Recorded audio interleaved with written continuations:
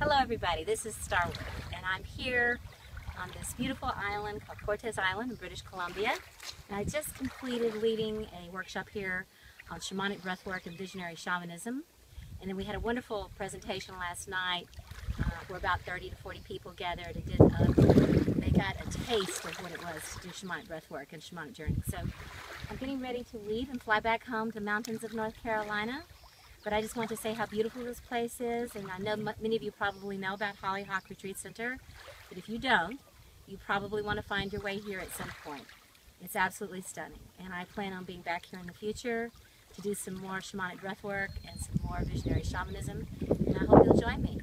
In the meantime, I'll see all the folks back at the Isis Cove Retreat Center and community tomorrow, and I send you lots of love. Love and consciousness is all that matters.